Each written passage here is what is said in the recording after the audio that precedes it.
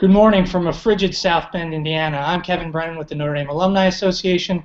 Thanks so much for joining us once again for another edition of Catching Up With, the online learning series where we let you hear directly from and learn a little bit more about some of our most interesting Notre Dame alumni.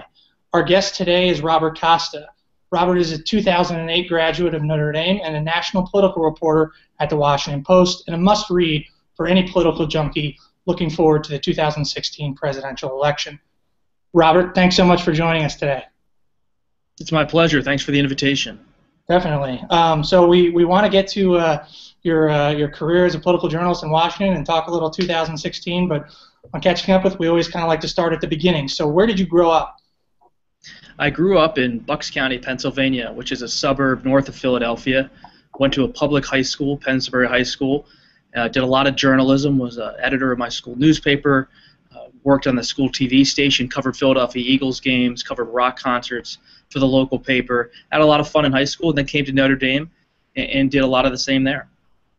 Well, I hope you're not an Eagles fan as a New York Giants fan, but I'm an Irish fan. All right, there we go. That's something we can agree on. So were you, from a very young age, were you interested in politics? I really was. My parents are not involved in politics. They're both graduates of the University of Notre Dame Law School. But they love history, and my dad has a great collection of books, nonfiction, collects a lot of first edition signed books, and I really got interested in the presidents and Senate history and political campaigns when I was young, and I just decided to pursue it more formally later after college. But really, in my teenage years and my college years, I was a political junkie. I was reading the blogs, I was following the campaigns, I was interested in the strategists. I loved books about the presidential campaigns, everything from Bob Shrum's book about John Kerry to Teddy White's famous books about the presidency, Game Change, that kind of thing. And I think the internships at Notre Dame were really important. I worked for Charlie Rose's show on PBS and for Mark Halperin at ABC News writing the note. And it was kind of fun to transition from being a political junkie to a political junkie who does it as a job. Yeah. You mentioned that your parents both went to Notre Dame Law School. Did you grow up a Notre Dame fan? Is that kind of why you decided to go to Notre Dame when it came time for college? It was a huge part of why I decided to go to Notre Dame. Both my parents went to law school there. My mom is the class of 1979, and my dad is the class of 1980. They had met in Washington, D.C. They both loved politics, and they decided to go to ND for law school. But my family has a long history at Notre Dame. My grandfather went there, class of 1949. My mother's mother went to St. Mary's. I have a lot of aunts who went to St. Mary's and uncles, an uncle who went to Notre Dame in the 1980s, and some great-grandparents as well. So a rich history. I'm really proud to be part of Notre Dame, not only as a student and an alum, but as someone who has a family that's had an association with it for a long, long time. And when you were on campus, you mentioned that when you were in college you had some great internships. What did you do when you were on campus as a student that helped prepare you for your career as a political reporter? One of the great things about Notre Dame is the people you get to meet. And South Bend may not seem like a journalism hotbed, but Professor Bob Schmuel in the American Studies Department, he was really, and still is, a mentor to me. He helped open the door for internships, give guidance on career. And I think Notre Dame doesn't get enough attention for really having some great professors like Schmuel, Matt Storn, the former Boston Globe editor, who's been on campus for a long time.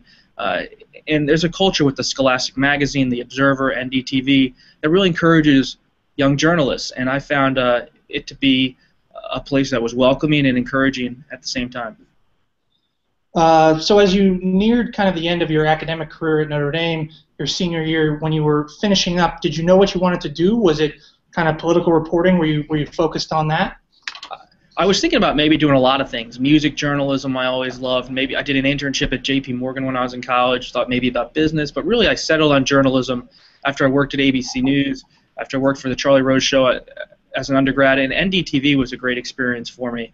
Hosting a show there called Office Hours. Got to interview Father Jenkins many times and brought some rock stars like Tim Reynolds from the Dave Matthews Band to campus to do interviews. So I got a kick out of it. And I got a really interesting opportunity after graduation. to be a fellow at the Wall Street Journal at the editorial page, and I was a reporter for the editorial page. So I got to cover concerts for them, Irma Thomas, the singer, the band Fish, who I'm a fan of.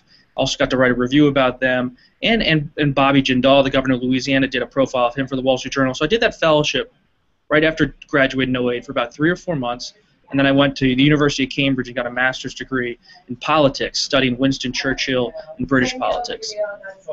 And how does that, a background in history of politics and British politics, how does that inform your reporting? How does that help you in your day-to-day job now? It really actually still informs me in this sense, is that when I was over in England, I got an opportunity to intern for a member of Parliament named Andrew Lansley, who went on to serve in the Tory government recently for David Cameron, the Prime Minister, as the Secretary of Health. But while working for Lansley, he was in the minority. He was on the shadow cabinet, as they say. And I got the opportunity to see politics up close. I love the joy, the arguing, the fight that's in British politics. I got to see that politics can be an active sport. It's really serious with public policy. But the players and the personalities and the egos, especially inside of the House of Commons, it was captivating to watch. I used to go up to the second and third level of the spectator section of the House of Commons and just watch them go at each other day after day. And I thought, hey, I may not cover British politics for a living, but covering these guys, what drives politicians, what power is about, and figuring that out, that really was something that intrigued me, and it still does. And then so you really rose to kind of prominence in your career in D.C. as a political reporter at your previous job at the National Review. How did you go from your graduate studies in England to ending up at the National Review as a political reporter? Well, I was sitting over in England at grad school finishing up my master's thesis on Churchill, and I was thinking, what am I going to do?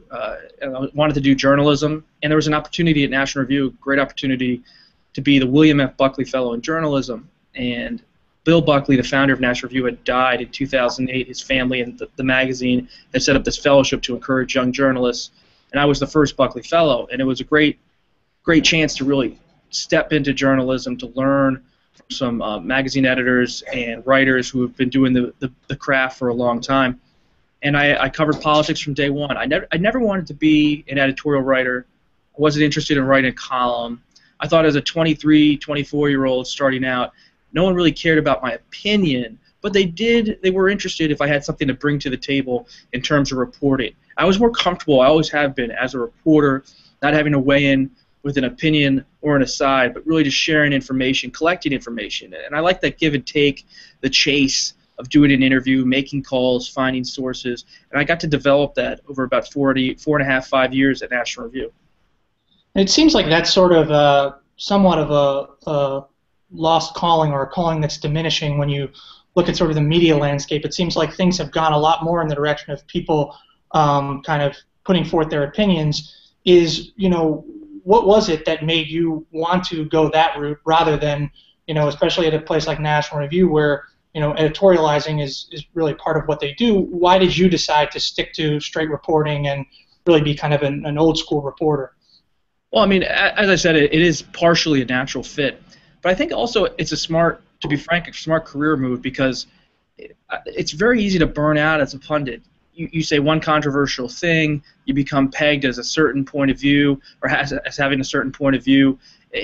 It's not the greatest career path to be someone who's known as a bomb thrower, or someone who's incendiary, or someone who has a lot of opinions.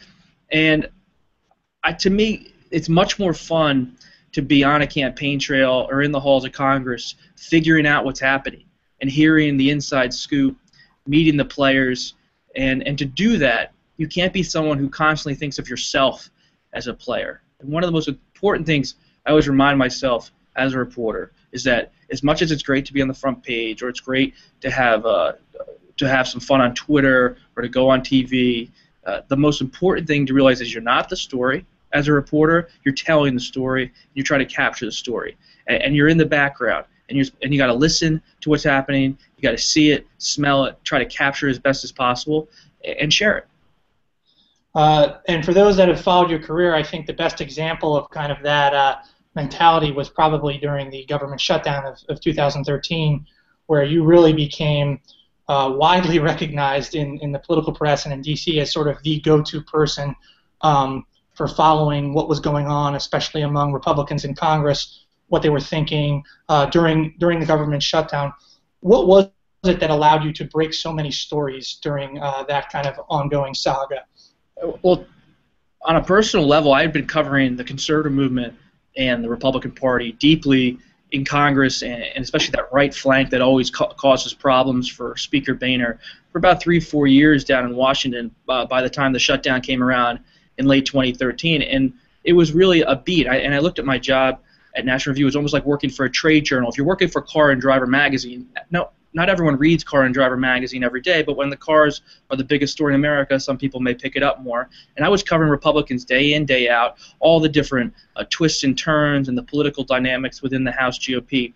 And then when the House GOP suddenly becomes the biggest story in America, I did what I like doing, which is when something big happens, you live there. So I almost lived at the Capitol in the press gallery. And I really developed lawmakers as sources. I think it's so important to talk to people who are actually making decisions, as well as their advisors. But you don't want to just talk to advisors. And that was kind of my style, my MO for going after the shutdown. Talk to lawmakers, talk to aides, corroborate stories, and just be there because things were happening behind the scenes that you almost have to see it happen because people, unless you spotted the meeting yourself, you may never knew what occurred. And one of the interesting things about that time is while we talked earlier about kind of you really have an old school reporter approach to your job, you also were breaking a ton of news and interesting tidbits via Twitter, via social media. How do you, as kind of a reporter in this day and age, how do you use social media to supplement your reporting? I think a lot of people say, oh, it's tough to be a journalist today because the newspapers are having trouble and some magazines are having some issues. I disagree. I think this is one of the greatest times to be a journalist because of social media, and that's a big part of it. Because instead of just writing one story a day, you can write a story all day. And you can write a story for the paper but also share the whole scene with the political junkies like yourself who are on Twitter and are on other social media platforms. And to me, Twitter is the modern version of a notebook. And a reporter's notebook is a sacred thing. You put something in a notebook, it means you're going to use it in a story. It also means you've checked it out, it's accurate, you've seen it or you heard it yourself, and it's your whole basis of reporting. And you use that notebook to eventually write. For me, Twitter is the notebook now. If I know something, I see it, and I find it interesting, and I think my readers would or other political junkies would, I share it. Why not? And I think that inclination to share is really what makes this younger generation, my generation of millennial journalists, a little different. We like to share if it's accurate and all of that, of course. That's the priority. But to not be afraid to say, here's how Boehner made an aside in the hallway, or here's how Mitt Romney had his burrito made at Chipotle. It sounds sometimes like small ball stuff and fluffy, and sometimes it is. But sometimes as you build a story through small details, it helps people and yourself learn more about the subject. And so after all your success at National Review, you end up getting hired by the Washington Post, and obviously kind of the top of the mountain for political reporting in the United States, and a really historic platform you have there as a national political reporter. For someone who grew up loving politics and following it so closely, what did it feel like to, at such a young age, kind of sit back and look and say, wow, I'm a political reporter at the Washington Post? It is kind of surreal. You walk in the fifth floor newsroom here, which is right behind me, and you see the Pulitzer Prizes, you see Bob Woodward's office, you see Dan Balls, my colleague, the great colleague and long respected political journalist, walking through the halls giving advice, and you see the team here of people who are so embedded in national politics and covering it for years and years, and that you just keep learning and learning, and the history is a rich one, and you always remember it as you go about the day and you go to the stories and you report, because you realize just like at Notre Dame's a great institution, so is the Washington Post, and you respect where you come from and what you stand for, and I think it helps with reporting as well, because people respect the Washington Post. They expect its mission, which is to be accurate, to be right, and to be smart. And I'm honored to be here.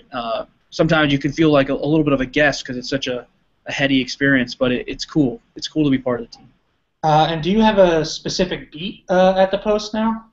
National politics, and that entails campaigns, mostly presidential campaigns, Senate campaigns, some gubernatorial campaigns, and Congress. So when Congress is hot, like it was on immigration a few months ago, or with a spending fight, I'll go to Capitol Hill and I'll help out our congressional team. But mostly right now I'm focusing on 2016. But I really like bouncing between the campaigns and Congress because I really believe that you can't really understand both fully unless you sometimes appear on both beats because they really are intertwined. They feature some of the same players. That's really interesting.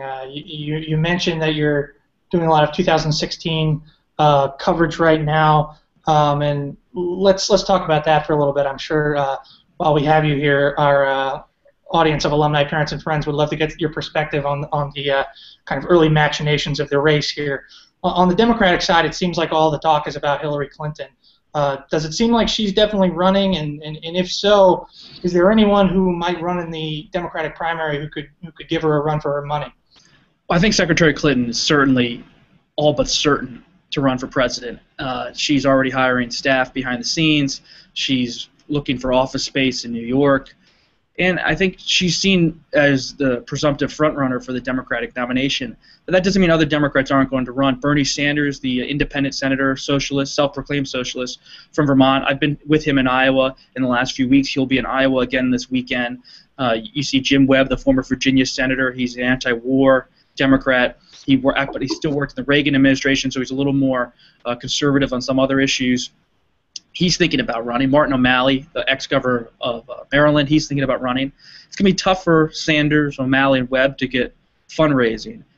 Clinton is really outpacing everyone on that front. The most interesting person to watch is Senator Elizabeth Warren of Massachusetts. She is not running at the moment, but there is a draft effort out there in Iowa, New Hampshire, and elsewhere to get her in the race.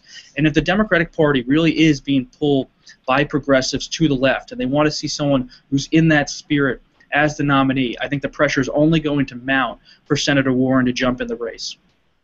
Well, that would be fascinating. On the Republican side, which obviously you traditionally covered more closely at your previous position, so you have a ton of experience there. There's a number of potential candidates lining up, but it seems like right now Jeb Bush is kind of getting the most attention. Is he sort of the favorite for the Republican nomination at this point, or is it too early to call anyone that? I think it's too early. John McCain in 2008, his campaign was called dead at one point because he wasn't raising a lot of money and he was stumbling with his infrastructure. He ended up winning the nomination. We saw Rick Santorum at this point in the 2012 cycle getting zero attention, had no money, and then he ended up winning 11 states and coming second in the race against Mitt Romney for the nomination. So it is far too early, but I think Bush is getting ahead on fundraising. He's going to have a big quarter. He's asking some of his major donors to give $100,000 or more to his new PAC. And Bush, I think, he's trying to prove that he could be the front runner. And I think one of the reasons he's out there so early fundraising so much is that he hasn't been on a ballot since 2002. He served as governor from one in 98, one again in 2002. But he's really been in a period of political winter ever since, running an education foundation, doing some private sector work. And so for him to step back into the political scene, he needs to signal to the big donors in Washington and around the country that he's for real. That's why he's giving all these speeches. He was in Chicago on Wednesday talking about foreign policy. But it's difficult for Bush. As much as he's a favorite of the establishment, he's not really the favorite of the grassroots. And I think his speaking style, it's pretty rushed. His presentation, I think, is going to perhaps need a little work, and his allies have acknowledged this in private interviews with me. And so we'll have to see how he unfolds as a candidate. And then you got Christie, the governor of New Jersey. He's struggling right now, but he could come back, has a national network of donors behind him. I think Scott Walker, beyond Bush, is someone to watch, the Wisconsin governor. He's really getting out there and being someone who is a darling of conservatives for how he went after the public employee unions in Wisconsin. They see him as someone who won 3 elections in 4 years in the Badger State. And so he's someone who's certainly on the radar of a lot of people on the right and the center right of the GOP. It seems like 2 other names that are coming up a lot on kind of from the more conservative wing of the party are Ted Cruz and Rand Paul. Does it seem like they're both lining up for runs, and how would you kind of handicap their chances? Well, I was just in Iowa with Senator Paul, and he's really interesting because he's bridging a lot of different blocks within the Republican Party. He has his father and his father's libertarian wing. They did pretty well in 2012. They were able to come close in New Hampshire, come pretty close in Iowa. And Paul is really trying to get that base revived. When he was in Iowa, he was talking a lot about the Federal Reserve, which is his father's key issue, auditing the Federal Reserve. And so he's going after his father's base. At the same time, he's trying to reach out more to minority communities. He's spoken at a lot of historically black colleges. And his pitch is, I can be my father on fiscal issues, on spending. I'm a libertarian. But on foreign policy, I'm a non-interventionist. I have reservations about fighting all of these wars. And he thinks he can connect with some of those Republicans who are weary still by the Bush years and are looking for a different pitch on foreign policy. And he's saying if Secretary Clinton is the Democratic nominee, Republicans are going to have to do something to expand the electorate.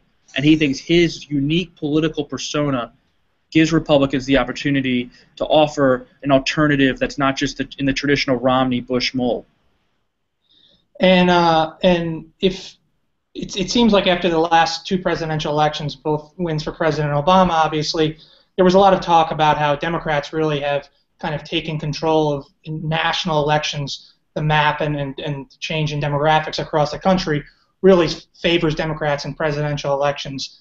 How much of if let's say it's Secretary Clinton against one of the Republicans we mentioned, how much of a challenge is it for Republicans because of that to win at the presidential level now? Or do things really change after 8 years of President Obama in the White House? Well, there is an argument to be made that after two campaigns for the president, voters may be looking for a Republican for someone else to come in, but it's going to be you have to get to 270 electoral votes, and the path there is difficult because Democrats come into almost any race for the presidency. They got California in there, they got New York. Florida is going to be if Bush was the nominee, we'll see, but Florida's been pretty good for the Democrats in recent years. And so we'll have to see how can Republicans expand the map. And that's why I think this primary is going to be fascinating to watch on the Republican side because you have Bush, Rand Paul to an extent. They're saying we're not going to run to the right to win a primary because we have to pay attention to those centrist and moderate voters we need in a general election. There's a consensus in a lot of Republican circles that Romney, Santorum, they were all pushed so far to the right in 2012 they almost crippled themselves coming into the general election against the president, and they really weren't able to have a compelling argument to those skeptical voters in the center. And so how do Republicans make sure they win Florida, make sure they win a Colorado, a Wisconsin? Is it someone like Walker who's going after the unions, who has a more blue-collar background? Is it someone like Bush who has a well-known name and a more moderate tone? These are questions Republicans are going to have to answer in the coming months, and I think it's going to be a real open and fired-up debate because there's a lot of competing opinions in the GOP. Well, it seems like it's going to be a fascinating race to follow, and definitely will be a lot of fun following your reporting over the next year and a half or so.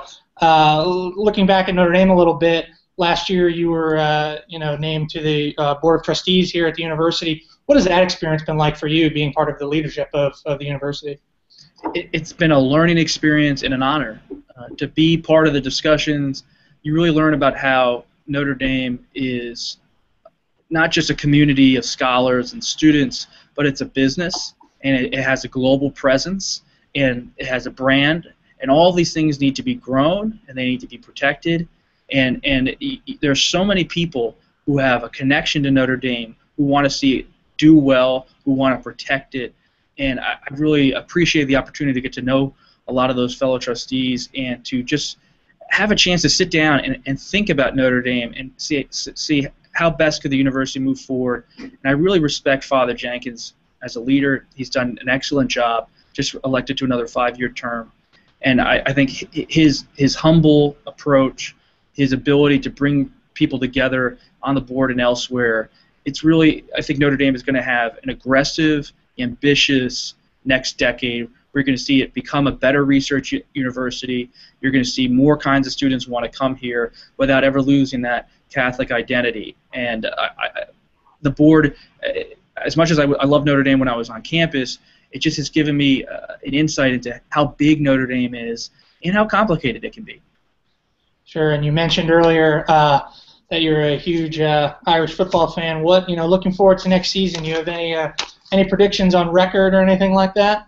I thought at Notre Dame we always aim for the national title, so that's my motto right now. Why not? I think Brian Kelly, he's still coming into his own as a coach. I wish him all the best. There you go. Well, we like to hear that.